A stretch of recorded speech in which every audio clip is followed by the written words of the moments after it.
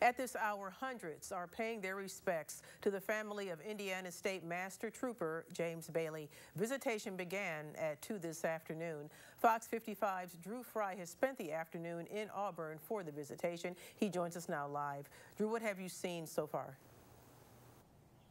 Yeah, Tara, well, it's been a steady stream of cars going in and out of this parking lot behind me since the visitation began around 2 o'clock. And many of these cars reflecting logos from law enforcement agencies, not only from this city and other cities, but across counties and even across states.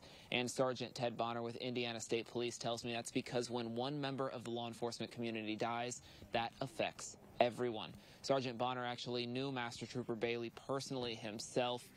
And he says that he's glanced at Bailey's picture a few times this past week, just reflecting on his personality, his humor, and thinking about the last time they talked, which was during a training session just a couple of weeks before Bailey's death. So we talked about, our families and, just being old men now. And I think I would just say, I'm sorry I didn't talk to you longer that day because I didn't know it was going to be the last time I ever saw him and talked to him. Bailey died while trying to end a police chase when the fleeing driver crashed into him. His funeral scheduled for tomorrow morning at Garrett High School. And then that will be followed by a procession going through Garrett and Auburn as well. Sergeant Bonner encourages anyone who wants to show support during that procession to line up along the route in sidewalks or in parking lots nearby. You can find that route on our website, WFFT.com. Reporting live in Auburn, Drew Fry, Fox 55 News.